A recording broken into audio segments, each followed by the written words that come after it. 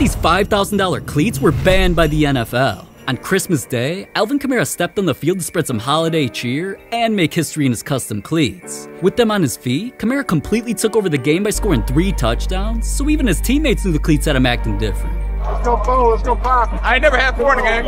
After they said all of that, Kamara's cleats must have given him superpowers because he scored 3 more touchdowns and carried his team to victory. But even though Kamara had one of the most legendary games in history by tying the record for most rushing touchdowns in a single game while his cleats stood out completely, the NFL, slapped him with a $5,000 fine because they claimed Kamara went against the NFL's cleat policy that stated players must wear shoes that are black, white, or a team color. So cause red and green obviously had nothing to do with that, Kamara's cleats were banned, and that's why.